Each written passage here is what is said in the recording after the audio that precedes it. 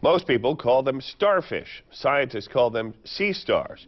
But over the last couple of years, millions of them up and down the coast have been wiped out by a disease that has baffled researchers. But the sea stars could actually be making a comeback. Some of them have been spotted right here on the Central Coast.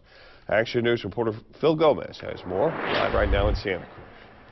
Well, more than 20 different species have been affected by wasting disease, but according to scientists, these new populations offer hope for a sea star comeback.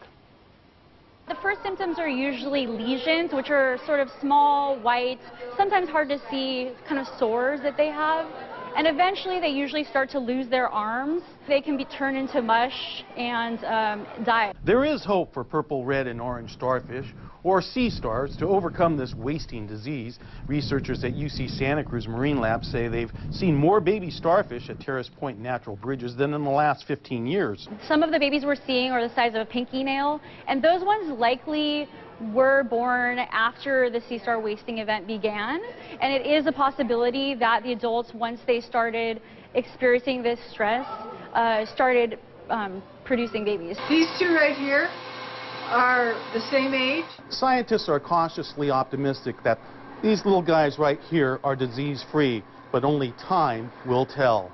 There's no indication that it's carried on through generation. It's more indication that it's a virus that occurs in the water, and under a lot of different environmental circumstances they're more susceptible, and then it becomes so contagious. The Seymour Marine Discovery Center averages 68,000 visitors a year.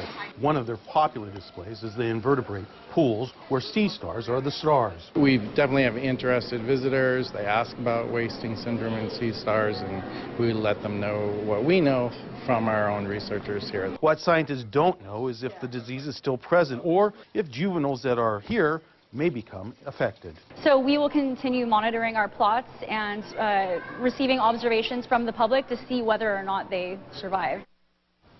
And there is a website called seastarwasting.org. You can find information about the disease. You can even go out onto the website after you visit the tide pools and write about whether or not you spot one of these juvenile starfish. Dan, Aaron. All right. Thank you very much, Phil.